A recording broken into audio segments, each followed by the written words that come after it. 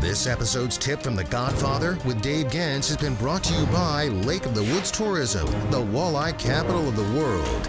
You know, ice fishing is becoming more and more popular as time goes on, and I think the reason is why, because we have much better clothing now than we had years ago.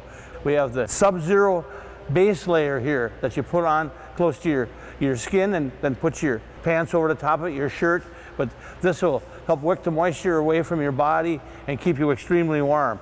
Our feet, keep them warm. We have a liner sock. We put this on first, again, to help suck the moisture away from your feet if you have a sweaty foot, and then a merino wool sock to help keep your feet extremely warm. And by layering like this, we use the edge suit or the lift suit to keep the wind off of us, the wind from going through. And we also have the extreme suit for the really cold days. But by layering your clothing, you will be able to stay warm in them sub-zero temperatures out on the ice. For more information, go to the iceteam.com forum.